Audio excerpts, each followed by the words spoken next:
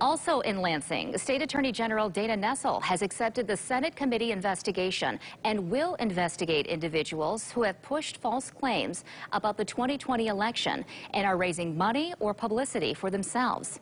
Last month, the Senate Oversight Committee, which is controlled by Republicans, released their comprehensive report that found no widespread or significant acts of voter fraud.